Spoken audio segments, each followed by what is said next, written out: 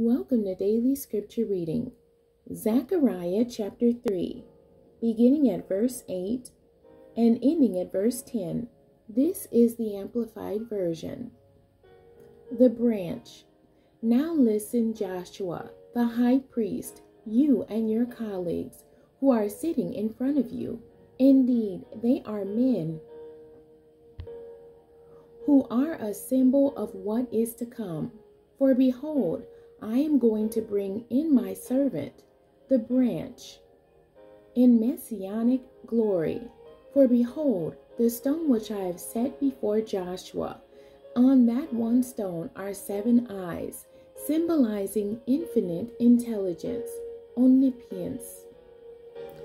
Behold, I will engrave an inscription on it, declares the Lord of hosts, and I will remove the wickedness and guilt of this land in a single day. In that day, declares the Lord of hosts, every one of you will invite his neighbor to sit under his vine and his fig tree, enjoying peace and prosperity in the kingdom. The end. God bless you, and thank you for joining me today.